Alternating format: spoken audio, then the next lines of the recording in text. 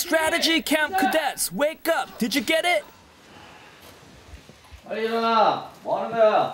Move it. Wake up. What are you doing? Can't you get up? Now get your uniforms on. Follow the student leaders and meet me outside. Understood? Come on, hurry up. Oh, it's cold. It's 7 a.m. The thermometer shows -5 degrees Celsius. The day's first ordeal for these children is a series of stretching exercises in the snow on an empty stomach. You're here to attend the Marine camp. What are you looking at? Focus on me. Got it? Is that clear? Are you cold? If you're cold, tough, just take it. Now run and touch the stage. Turn around and run back. We are here in Muju, a town located in the center of South Korea. These 41 children will spend 5 days here. They enrolled in a Marine strategy camp. The youngest ones are 9 years old, the oldest ones 18. Many have left their families for the first time. Away from the cocoon, they will be taught discipline, teamwork, and surpassing their own limits. The first row goes first. Speak louder. If you don't speak loud enough, you don't enter the mess. Enter.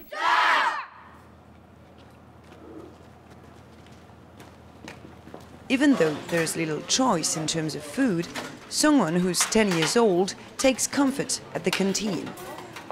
Give me a lot, please. And just a little bit of that. My name is Chai Sung-won. The reason why I came to this camp is to become brave. I tend to be fearful. I'm scared of everything.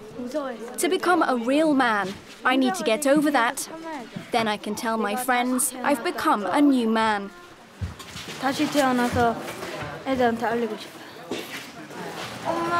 At home, my mother cooks the food that I want to eat.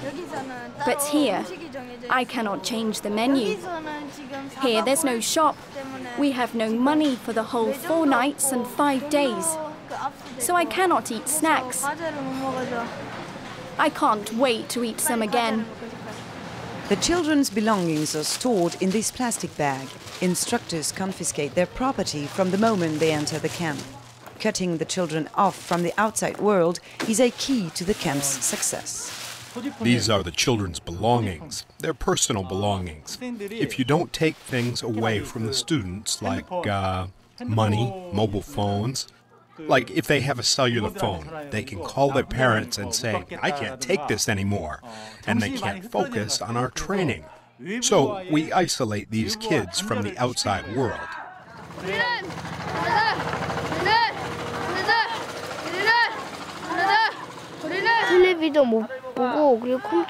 I can't watch TV here. I can't get on my computer. And the heating doesn't work, so it's cold. On top of that, we have to get up early every day. And I don't really like it. Now the serious training begins. This afternoon, the children have to immerse in the river's freezing water for a whole 5 minutes.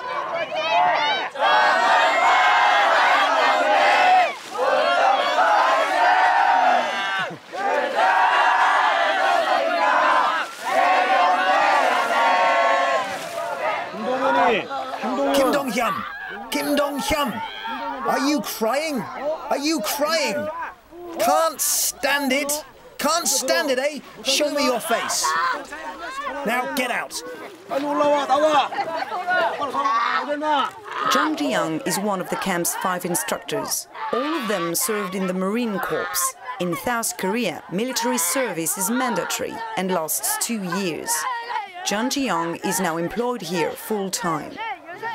In the eyes of civilians, this training might look like child abuse, but in Korea, people are really familiar with the military culture. And the important thing is that we're not giving them real military training. We're not just having them do things. It's important to be reasonable, to tell the children why we're doing these training exercises, so they know why they're doing it, and this all helps to motivate them. When it's over, they will have achieved something out of this camp.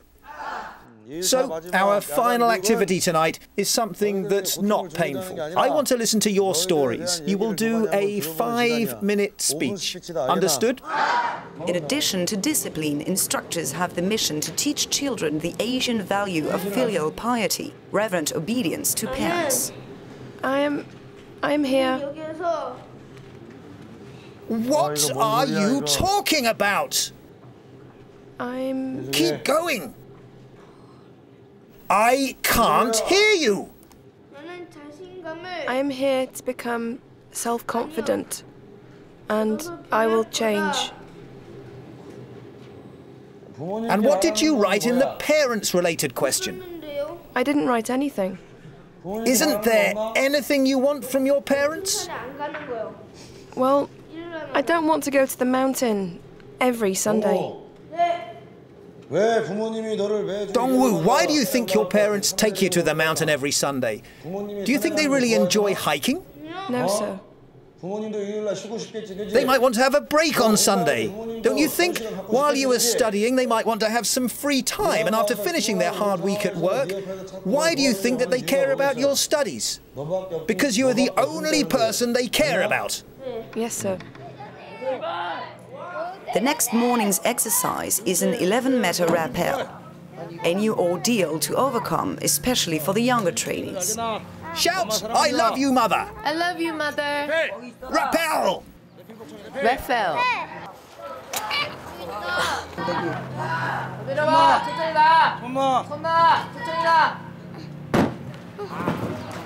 I came to the camp because I didn't listen very well to my parents, so they sent me here. It was a bad old habit of mine, so it's really difficult for me to change. To be honest, it was really tough in the beginning, but here I managed to change my bad habit, so I like it in a way. Oh, I was so scared. Are you okay? Yes. What about your hair? Yes, it's fine. Lee Hee-sun created this camp 8 years ago. He belongs to a generation of South Koreans who experienced the war and economic hardship. In the eyes of his generation, young South Koreans have become weak in both mind and body. Sending children to such camps is a way of hardening them. I decided to open this camp because Korean kids have no respect toward others. They have troubles at home. They rebel against their parents. I started this camp to teach them how to behave at home.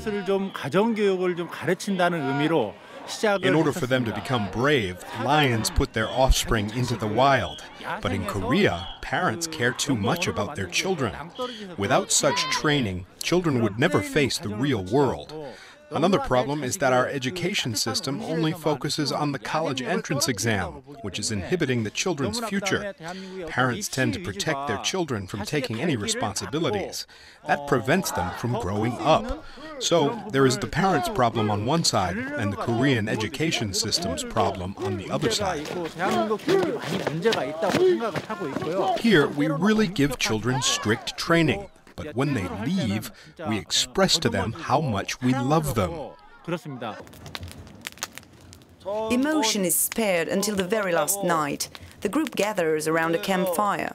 Holding hands, eyes closed, the children listen with reverence to their instructor's farewell speech. Here, you get punished for no reason. You wanted to do well, but your body didn't listen to you, and the instructors kept pointing at you guys all the time. You asked yourself, can I make it?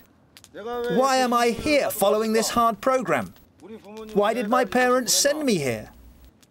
With all these thoughts, one day passes, then another day, and now it's the last night.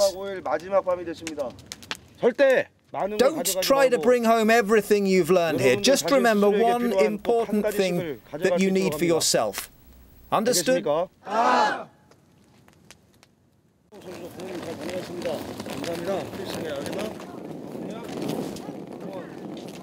Is that your mother? Yes. Stop. And salute your mother. Good job, my son. Did you have a hard time? Well done, good job. I think he has grown up so much. I shouldn't have worried that much because you did so well. Did you miss me? Yes. Why did you send your son to this camp? So that he becomes self-confident and brave. I think it was the right decision to make. Don't you think it would be better to be a stricter mother instead of sending him to such camps? I think it is just better for him to do what he has to do on his own. Maybe I smothered him too much, and that's why he lost confidence. From now on, I'd better trust him more to do things by himself. It's also good sometimes for a mother not to see her son. After being apart, I feel like he's even more precious. This 5-day boot camp costs €300, no small sum for this middle-class family, but their child's success is worth any sacrifice. In a few days, Sangwon will take the path to school, another road filled with plenty of obstacles.